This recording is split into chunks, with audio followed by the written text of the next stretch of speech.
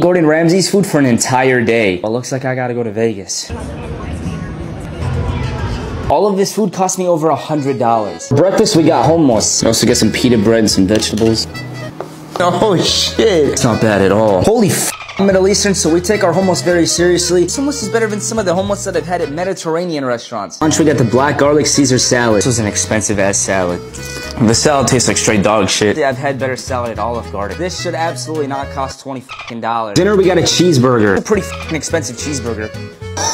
Oh shit. I honestly think this is the best cheeseburger I've ever had in my life. I'm not even kidding. This man Gordon don't play. Son of a bitch, I wish I bought two. Got truffle parmesan fries.